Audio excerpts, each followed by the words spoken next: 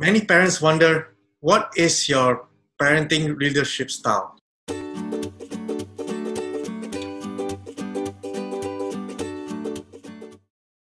So this is an interesting question. Like when I hear leadership style, like is it like dictatorship and things like that? So I'm curious, Sandra, when you were parenting your kids growing up, did you consider yourself like a leader?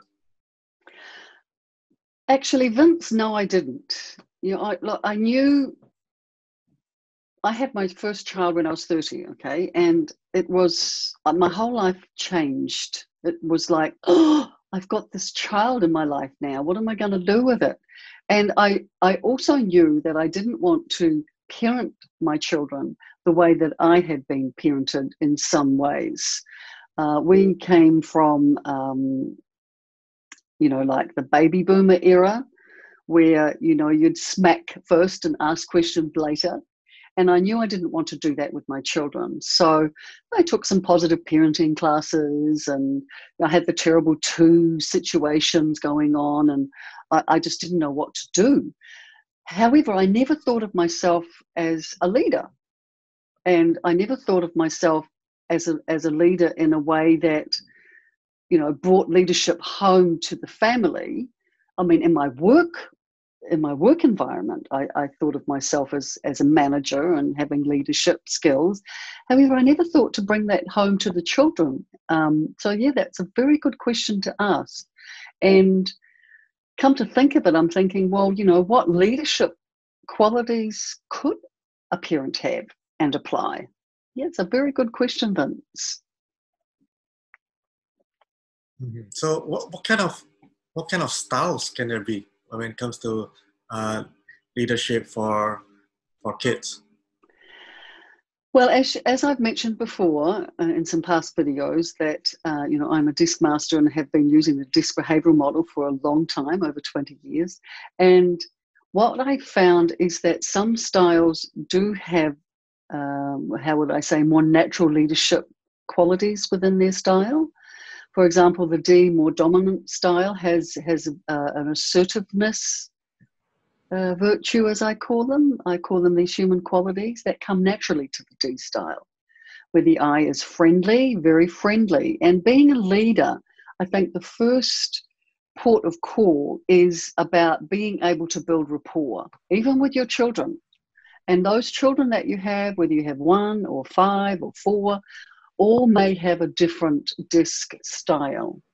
And so it's really important to be able to adapt your approach and your style with them to build more rapport. And I think being in a leadership role, it's critical to be able to build that rapport and to be open and friendly at times. And I think discerning when and how to adapt is the key as well. Yeah. Yeah. And I have this amazing app on my phone, guys. I'll share with you. It's called the Virtues Project app. Okay. virtuesproject.com. And you can download the app, and it gives you all these amazing definitions for all the character virtues. There's over 50 or 100 of them. And so I highly recommend as a parent that you download the app on your phone and you start to use these definitions with your children. And I've also encouraged you, Vince, haven't I, to download the app onto your phone as well. And so start to use the language of the virtue when you're moving into more of a leadership role. For example, friendliness. How do you be friendly? Some styles just kind of don't really know how to be friendly. Not that they're not friendly.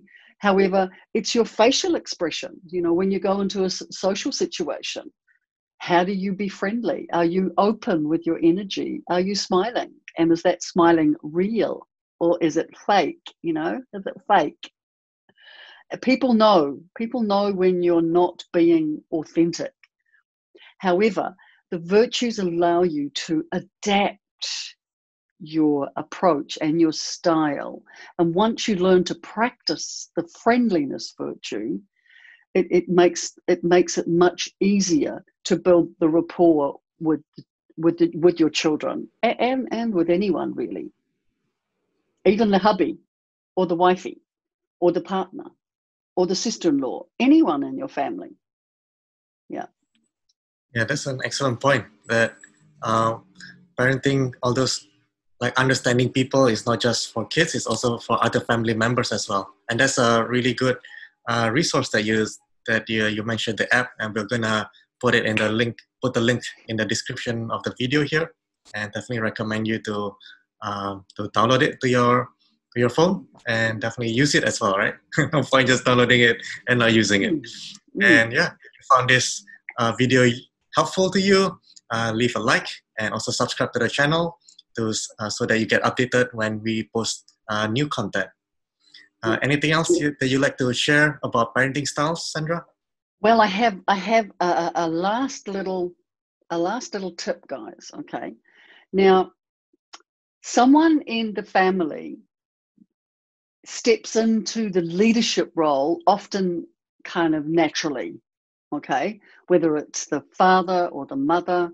And so it's really important to, when you are parenting together, and there are a lot of single parents out there, and they naturally take on the leadership role because there's no one else. But if you're parenting together as a father and a mother, then it's really important to both be coming from the same page when it comes to leadership, because there's nothing worse for children than being told two different messages from two different people, okay, and which are trying to achieve the same result. And it makes life very confusing for the children. So it's about having those moments of truth, speaking together to come up with like a leadership plan. Like, for example, my husband, he's a high I. He's very happy for me to take the leadership role. I'm always steadying the pace as a high S in the DISC model. You know, I'm steadying the pace. I'm getting everyone lined up with those systems, which is what leadership is all about. And he's happy for that to happen. And so we've all organically fallen into who is leading the charge. Yeah. So, you know, have a conversation together as a couple and work out how's that going to look coming from a leadership perspective. So, I mean, that's all that I have to share on leadership. And, you know, as we finish here at People Smart, we're all going to finish off with an elephant kiss, which is what I highly encourage you share with your kids as well. So what you do is you put your here, kiss your fingers, and you put your hand out here. Vince, I'm sending you a elephant kiss. Catch you next time, guys.